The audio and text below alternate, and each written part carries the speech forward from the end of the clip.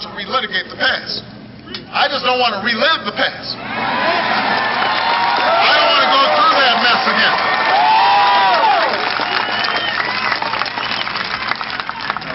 That's the philosophy the other side wants to bring to Washington and wants to bring to Annapolis if they win in November.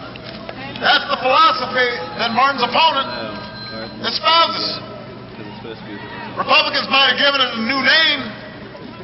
They called it the Pledge to America. But it's the same old snake oil they've been peddling for years. Same old stuff.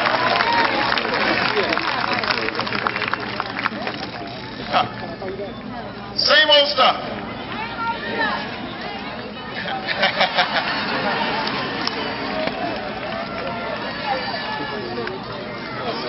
Now, I want everybody to take a look at this Pledge to America. It's interesting. They put it out with great fanfare, but now nobody's really talking about it. But let's examine their pledge.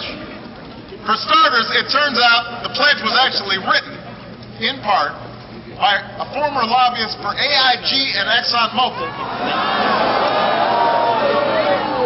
You can't make this stuff up. All right, so they helped write this thing. The centerpiece of the pledge, their big idea, is a $700 billion tax cut for the wealthiest 2%